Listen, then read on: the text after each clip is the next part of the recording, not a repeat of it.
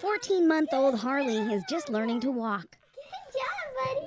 But his path is already filled with obstacles. He was born with esophageal atresia. A gap in his esophagus means he eats through a feeding tube connected to his stomach. We have to tube feed him every single day, and we do that 4 times a day. And his tube feeds take sometimes like an hour and a half. Making it worse, Harley has trouble tolerating almost everything he's fed. He often retches, but can't throw up.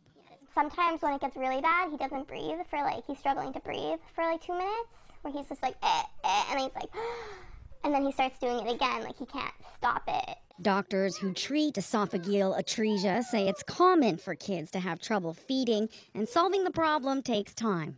You can change any of the variables, the content of the formula, the rate at which it's fed, the route in which it's fed, prokinetic agents feeding more downstream if there's problems with gastric emptying. There's just not a simple answer to that. After experimenting with multiple formulas and homemade blends, they finally found one Harley can keep down. But unlike these products, it's not covered by the province. I was so excited, and I brought it up to our dietitian, and she just said no, because it's not on the approved list.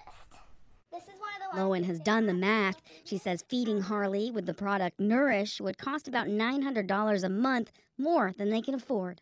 In a statement, the Winnipeg Regional Health Authority says it's working with the province and the family to come up with a solution, but it says a new product will not be approved unless it's found to have something the others are lacking, and Loewen has just found out Nourish will not be covered by the Manitoba Home Nutrition Program. The WRHA says they can appeal the decision. The family hopes it doesn't come to that.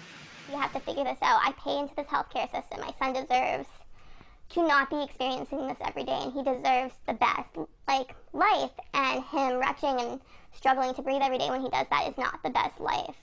Harley is slated to get corrective surgery in a few years. Until then, he'll keep using a feeding tube. I'm a lot better with it now. Now I can talk about it without bursting out crying, and I can handle it a lot better, but it was a lot to take in with your first child. Emily Brass, CBC News, Winnipeg. Is it?